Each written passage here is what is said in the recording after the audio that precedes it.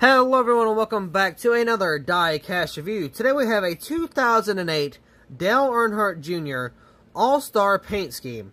Yeah, 2008 and the number 5 for Dale Earnhardt Jr. as a COT. Now, this thing isn't labeled. It's not labeled at all. I don't know why it's not labeled. There's no, type of branding, or not branding, but hey, this is the driver, this is the number, this is the type of race it was, stuff like that. This is the year, but none of that was there. I don't know why, but I mean, I don't know if they did that in 2008 or not. They could have. I don't know. I think so. I think they should have at least. I'm going to try to pick up the 124 sometime soon, but before I do that, I kind of want to do a little bit more research on this paint scheme, because I've heard that it was ran, and I've heard that it was not ran. So I'm going to have to Google a few pictures saying, hey, was this diecast on the track? Did this diecast actually race? Honestly, I have no clue. I mean, from the person who told me that it wasn't ran, knows a whole lot about NASCAR, so I'm going to believe him until I do my research. But I mean, I don't know. It could be not ran. It could be ran. Again, I don't know, but I'm going to do some research.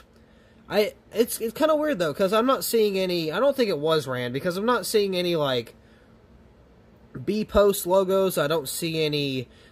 Sprint Cup Series, I don't see any contingencies, I don't see anything, so I have no clue what this car really is. I don't know if it's some type of promo or something. I don't think so, because the back window is not different. I don't know, I'll have to do a whole lot of research going into this diecast. I might have to just watch a diecast review or something, see if I can get any information, and then of course I'll learn later on. But I'm actually kind of impressed on how good this diecast is taken care of. The box isn't mangled, the box is not destroyed. The interior looks pretty darn clean, it's not yellowed or anything.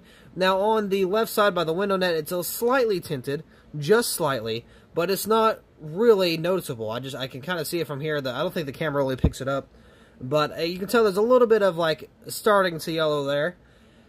But I mean, this diecast looks like it was taken care of pretty darn well. So I'm going to continue that, that little stretch of how good this diecast is taken care of, because I'm not going to let anything happen to this thing. This is a Dale Earnhardt Jr. diecast. You guys know nothing's going to happen to Lowe's unless I sell it off or something, but I'm not going to sell this diecast. I've actually wanted this for quite a while, because I thought it was so interesting. The number 5 on a Dale Earnhardt Jr. COT, it's kind of weird. So I'm like, alright, I did want this, and it's, I found it on eBay for a pretty darn good price. And, this is why I love eBay. This is why I love eBay, because you get a whole bunch of awesome prices when you just get lucky enough. But anyway, this thing has a different box as well. So it's got of course it's got the 5. It's got the 1984 there, Hendrick Motorsports. It's got Dale Jr. It's red and stuff. It's got, let's see, All-Star Racing, City Chevrolet, Hendrick Motorsports there, Action Racing. Let's see if there's anything else. I don't think so. No, that seems about it. But the box is colored correctly to somewhat of the diecast. Again, it's got the number 5 there.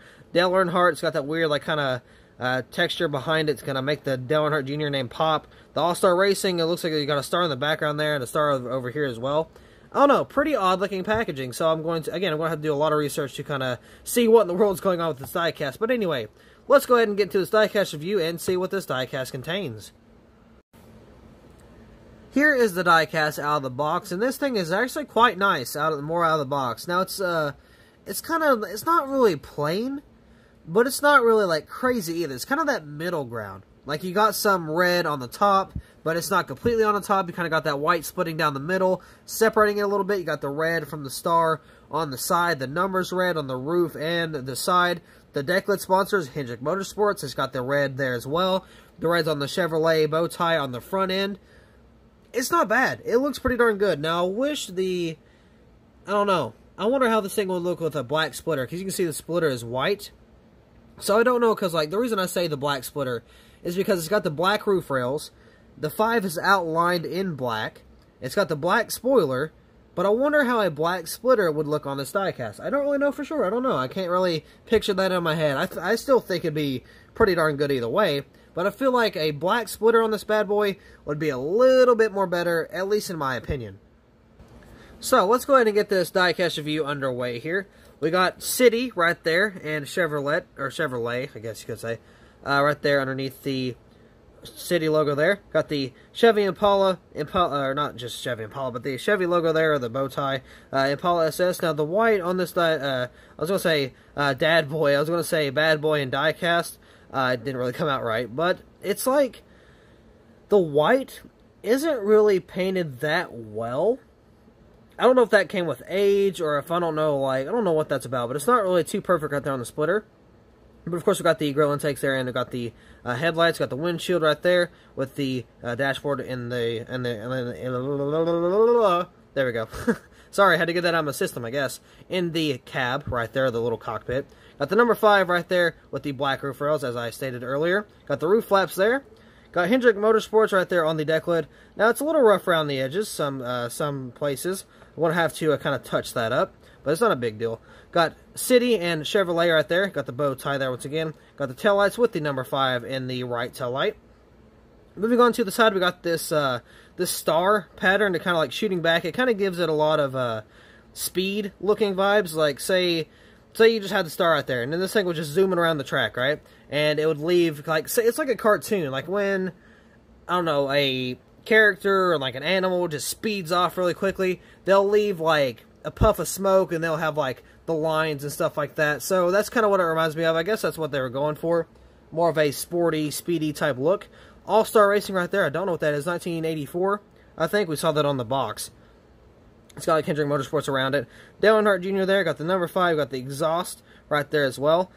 But there's not really a lot. There's like, look, there's no contingencies. There's no NASCAR race car. There's no B post. There's no Sprint Cup Series. They got the red Goodyear there. But I mean, this thing is pretty darn empty. There is no like contingencies at all. So this must be like a promo or something. I don't really know what this is in general. Like, I mean, like, I don't really know like what the idea of this was. Again, I gotta do some research, but still, it's so odd. Because again, there's no contingencies, no nothing. This thing is so blank. It's weird. I will say though, I am kind of a fan of the design. The design isn't really that bad. I mean, it's kind of cool. Again, it's got that mix. It's not too plain, but it's not too crazy. It's kind of got that sweet spot right in the middle. So honestly, I'll give a good rating on the paint scheme. Paint scheme is not bad at all. I mean, I guess it would have been a pretty darn good idea to, I don't know, get some research before I did this diecast review. But I mean, hey, you know how I am. I don't want to do that, so it is what it is. But anyway, I do believe that's going to be all for this diecast review. I don't know if I have anything else to say. I don't know if I got like any updates or anything. I think everything's nice and dandy. I think everything's good. I don't think I have to say anything. So I'm just going to head and end it on that point. So once again, thank you all so much for watching. I hope you all enjoyed, and I will see you in the next video.